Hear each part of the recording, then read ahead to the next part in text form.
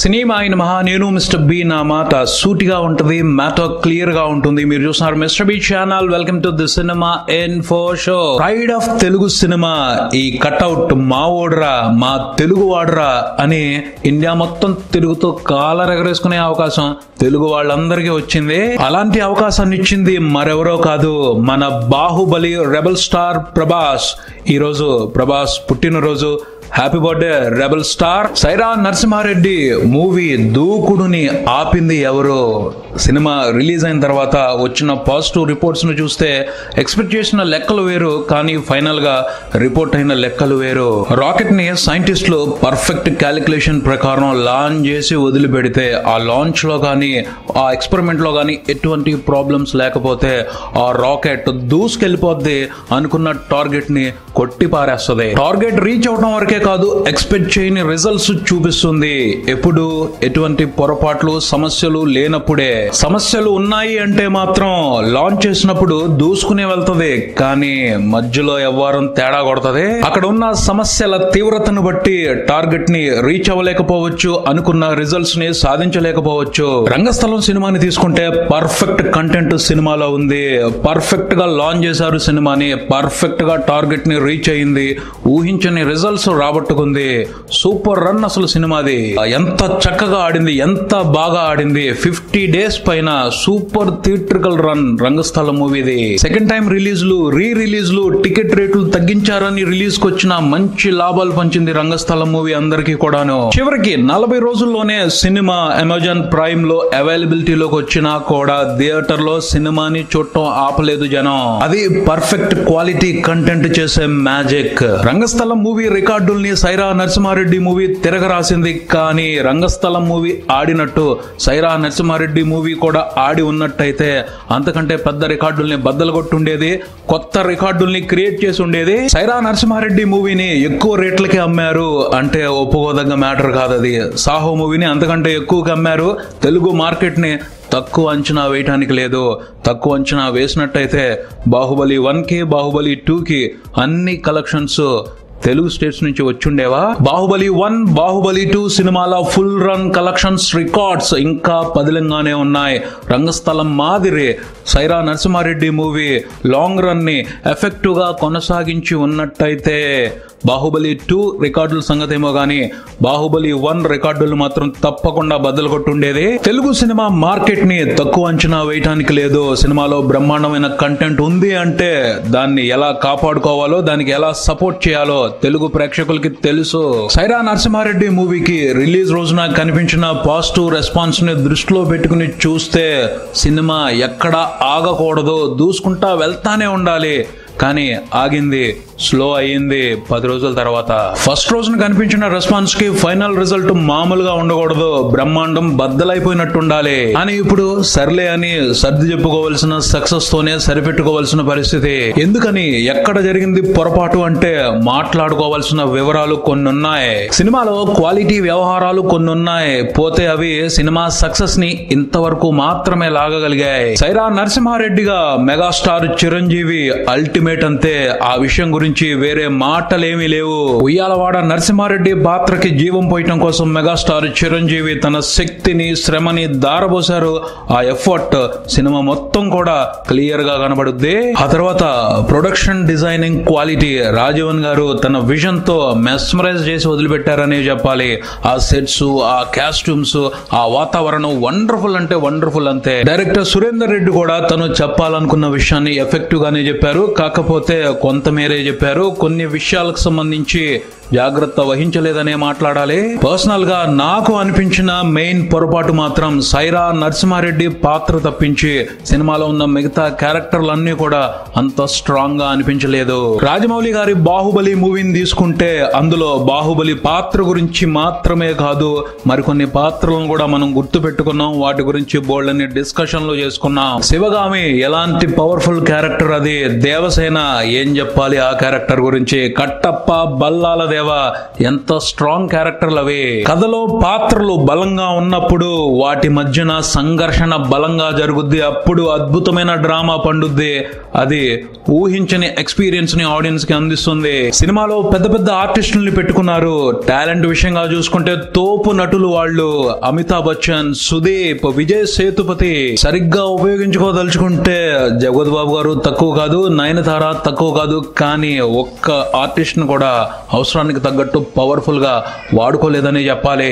Megastar Chiranjeevi గారిని తప్పించి అవకాశం ఇచ్చి మంచి సిచ్యువేషన్ క్రియేట్ చేసి వదిలితే అమితాబ్ బచ్చన్ తగ్గుతారా, సుదీప్ తగ్గుతాడా, విజయ్ సేతుపతి తగ్గుతాడా?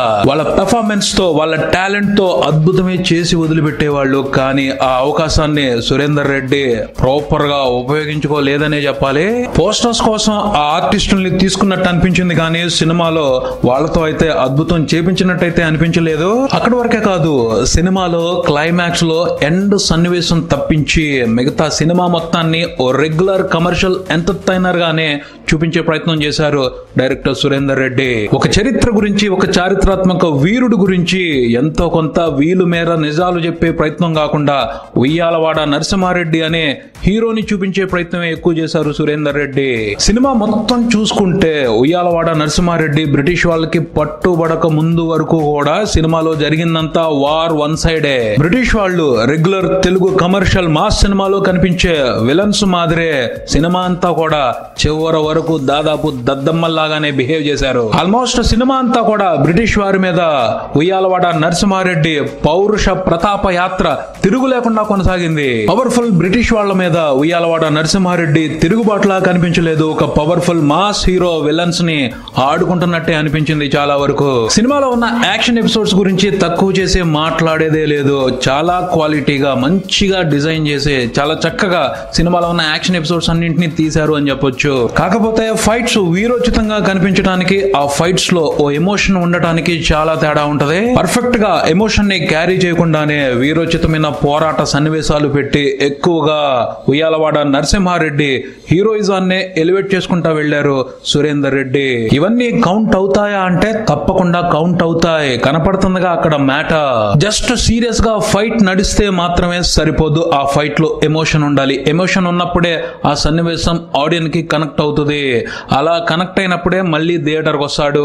కనెక్ట్ కాలేదా ఒక్కసారితో ఆగిపోతాడు. సైరా నరసింహారెడ్డి మూవీలో క్లైమాక్స్ లో సన్నివేశం గట్టిగానే కనెక్ట్ అవుద్ది. కానీ అదొక్కటే సరిపోదుగా. 2.5 గంటలకు పైన సినిమాని చూడటానికి, ఎంజాయ్ చేయడానికి అలాంటి సన్నివేశాలు మరికొన్ని ఉన్నట్టయితే తప్పకుండా మళ్ళీ మళ్ళీ వచ్చేవాళ్ళు సినిమాని చూడటానికి. ఐ మీన్ అలాంటి సన్నివేశాలు అంటే అలాంటి ఎమోషన్ ఉన్న సన్నివేశాలు అని నా అర్థం. ఇలా మరికొన్ని ఉన్నాయి. వాటి మూలంగా సైరా నరసింహారెడ్డి మూవీ ఓ స్పెషల్ సినిమా అవ్వాల్సింది పోయి ఓ నార్మల్ కమర్షియల్ ఎంటర్టైనర్ మాత్రమే అయ్యింది. ఈ విషయాల గురించి నువ్వు ముందే ఎందుకు చెప్పలేదు, ఇప్పుడు ఎందుకు చెప్తున్నావు అంటే కొన్ని విషయాల్ని ఎప్పుడు చెప్పాలో అప్పుడే చెప్పాలి. అప్పుడే సరిగ్గా అర్థం అవుద్ది. నేనైతే ఈ సినిమా మీద చాలా ఎక్స్పెక్టేషన్స్ పెట్టుకున్నాను. మరోసారి తెలుగు సినిమా సత్తా, తెలుగు ప్రొడక్షన్ క్వాలిటీ వాల్యూ మొత్తం ఇండియాకి గట్టిగా తెలుస్తుంది అని. అలానే బాహుబలి 1 ఫుల్ రన్ కలెక్షన్స్ ని సైరా నరసింహారెడ్డి ఫుల్ రన్ లో క్రాస్ చేసేయాలి అని గట్టిగా అనుకున్నాను. కానీ కుదరలేదు. ఎందుకని? ఎలా కుదురుద్ది? పొరపాట్లుంటే బ్యాడ్ లక్. పర్ఫెక్ట్ గా అన్ని ఉన్నట్టయితే తప్పకుండా బాహుబలి 1 కంటే ఎక్కువ కలెక్షన్స్ తెచ్చుకుని ఉండేది. అట్లీస్ట్ తెలుగు వెర్షన్ వరకైనా. Sye Raa Narasimha Reddy movie megastar Chiranjeevi star power గురించి, క్రేజ్ గురించి, స్టామినా గురించి అనుమానమే అవసరం లేదు. సినిమా ఇక్కడ వరకు వచ్చింది, ఎంత కలెక్ట్ చేసిందంటే ఒకటే ఒక మంత్రం, మెగాస్టార్. ఆ మంత్రానికి మిగతా అన్ని అంశాల సపోర్ట్ సరిగ్గా తోడై ఉన్నట్టయితే అద్భుతమే జరుగుండేది. మిస్ అయింది.